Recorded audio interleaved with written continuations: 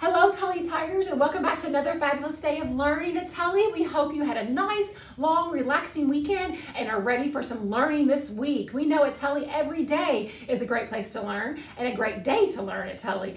I want to just give a couple congratulations for some of our students that have been working so hard.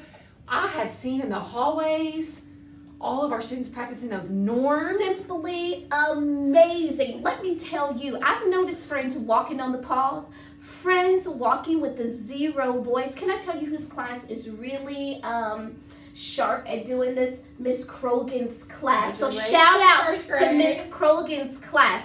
Remembering to keep their hands beside them or either behind you. Great job. And I'm looking for more Tully Tigers doing the same. And also, I know you've been working on our cafeteria norms, and all of our teachers, thank you for taking the time to make sure they're seated in the right place and seated appropriately and lining up on those paws quietly.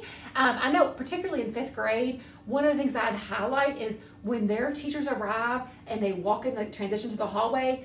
Teachers in 5th grade, thank you so much for making those expectations so high. They come out on 0, they know the expectation, and they're doing a great job. And we're still working on all of those things in the cafeteria, but remember, as Ms. French has shared, we want you to be able to talk with your friends during the cafeteria, but make sure we use a voice level where it's not too loud for everyone, so everyone has the opportunity to talk with their friends. If we get too loud, then people right beside us can't hear our things. So keep those cafeteria norms and show that you're respectful, responsible, and mindful every day. This month, Tully Tigers will be shining bright with respectfulness. So, all this month we will talk about what it means to be respectful and treating others with respect. So, if you walk down the hallway close to the Tully Tiger, you'll see on the bulletin board, it will say, shining bright with respectfulness. And so every month you will see a new character trait or a new trait that we are highlighting. So this month is respectfulness. So what it looks like is to show with respect is making sure that you are treating others the way that they want to be treated.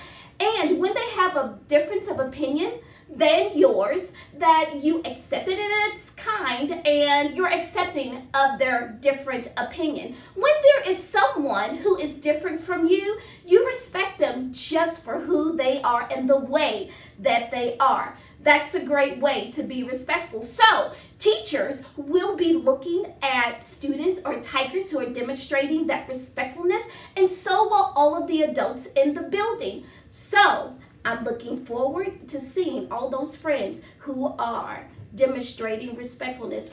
R-E-S-P-E-C-T, find out what it means to me. R-E-S-P-E-C-T, take.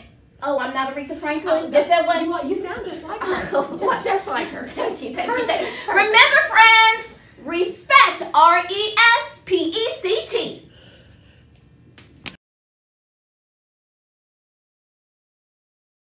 My name is Gavin.